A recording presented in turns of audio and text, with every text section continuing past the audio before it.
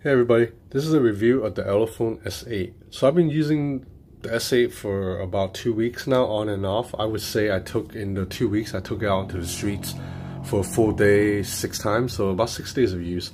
So I'm liking this phone a lot.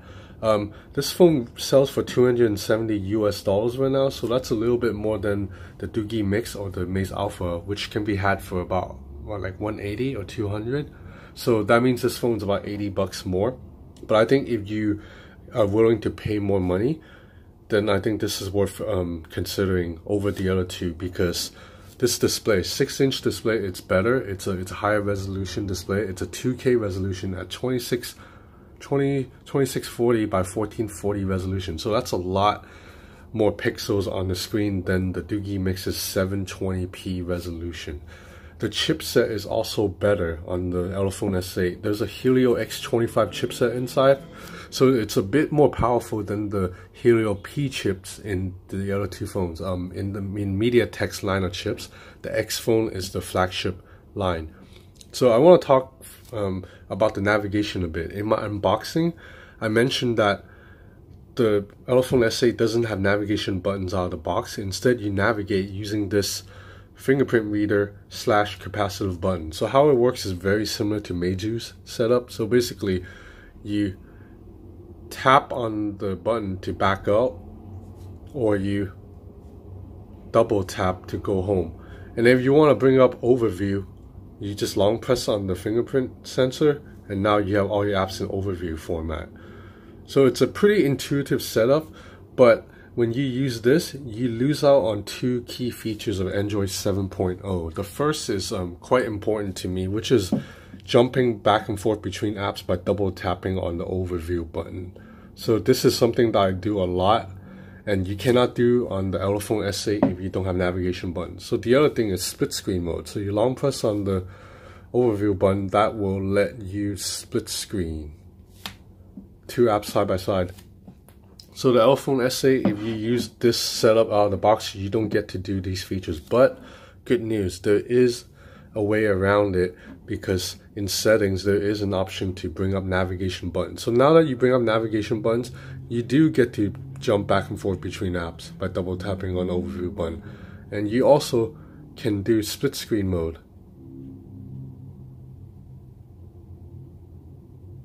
So you can hold two apps side by side.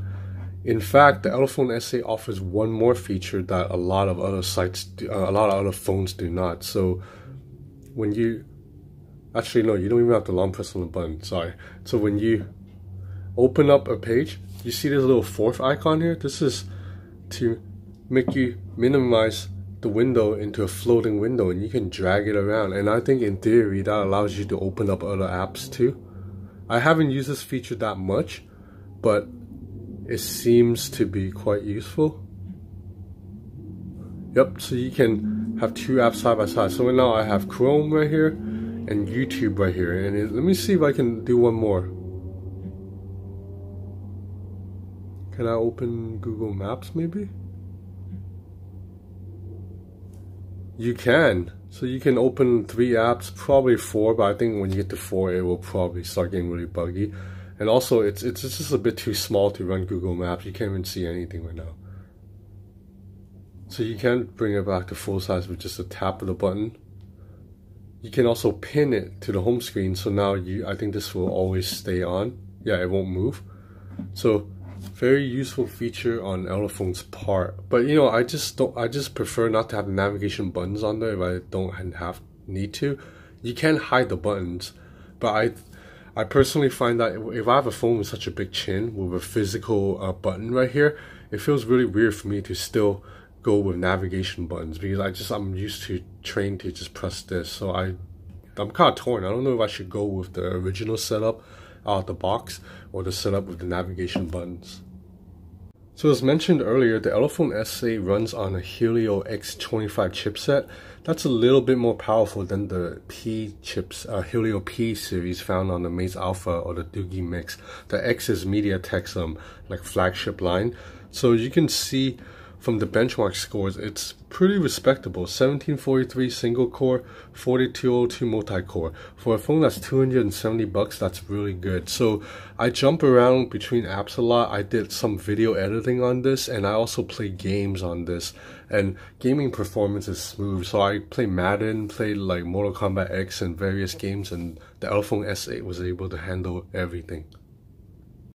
But ultimately, I think this phone is worth buying because of this display. So I'm going to play a 4K video right now. Obviously, this phone cannot display this 4K video in full resolution, but I just want to show you how good the screen looks. So I'm gonna turn off the light too, so there's no glare or reflection.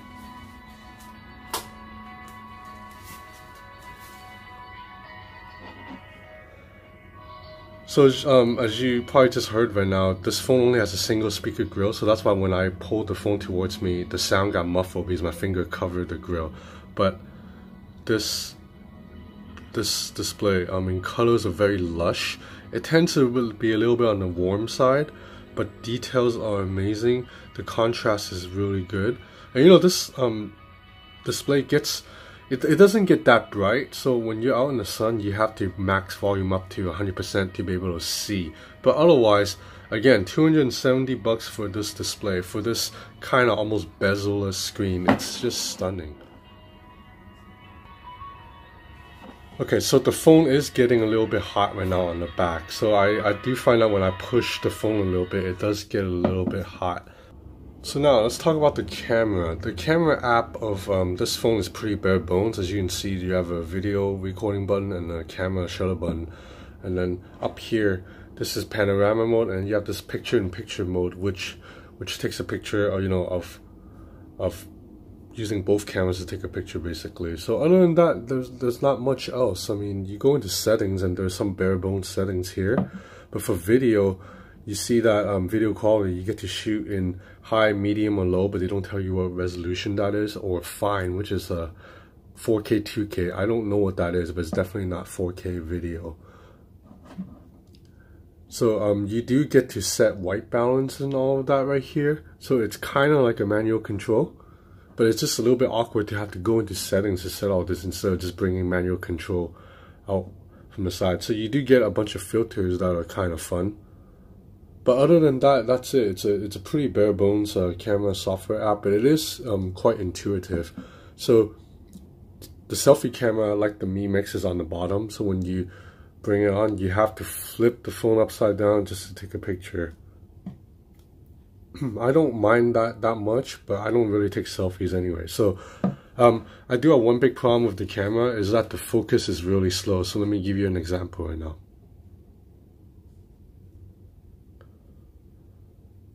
You see how that took like a second to focus on Groot, and even now it's still not that focused, it's still not that clear. Let me do it again. So it always takes about like a second. So it takes like a little pause before it focuses on the face. And you know, I know it's not a fair comparison because this is a Galaxy Note 8. It's like so much more expensive than the Elephone S8. But I'm used to a phone like this, which focuses like immediately. Basically, with this camera, anytime I bring it on any object or bring any object into frame, focuses immediately. So this has been a problem when I'm out in the street trying to take a picture of like cats or cars, and I just always miss the shot because the focus is so slow. But to Elephone's credit, they actually told me they will fix this focus problem with a software app, with a software update. So I'm hoping that will be the case. That did help with the Maze Alpha. Remember when I first got the Maze Alpha, the camera was really bad, and then the software update came and actually fixed everything. So because a lot of times photo quality is not just determined by hardware, but also software. So looking at photos though, pretty much same story with typical budget phones. It's not gonna blow you away, but if you have good lighting, you do get some good shots. Like this McDonald's picture here, I thought came out pretty well. This photo here, you see it's completely overexposed, the sky, but you do get good details right here on the street signs. So food shot turns out okay. It was pretty good detail. This freaking bacon was so good today. But night shot is hit or miss. So right here, as you can see, the quality is not good. And I took this picture in my dark living room, and you really can't barely see anything. So the camera it's okay for now. So like, you look at this picture of this dog, it's a little bit blurry overall. But you know, again, this phone is 270 bucks, so I can't really complain. And me saying the Note 8 focuses a lot faster is completely not fair, because this phone costs $1,000 US. This phone is 270. So for one Note 8, I can buy 3 Elephone S8 and then still have some money back to like freaking get a massage or like go eat a buffet or something. Moving on to battery life. Battery life is excellent. The Chinese phones always have great battery life. So I am able to get 4.5 hours of screen on time per day on average. I mean, I use this for over 2 weeks, close to 2 weeks, on and off. So I've used this about 6 days, I would say 6-7 days. 4.5 hours of screen on time on average. So this is pretty solid. So if you're on the market for a bezel-less phone, you know, like if you look at the iPhone X and you think it's so damn cool, but you probably can't, you know, you don't want to spend that much money to buy it, then the Elephone S8 is maybe a good alternative. I mean, 270 bucks for this beautiful screen with a almost bezel-less display. Thanks for watching.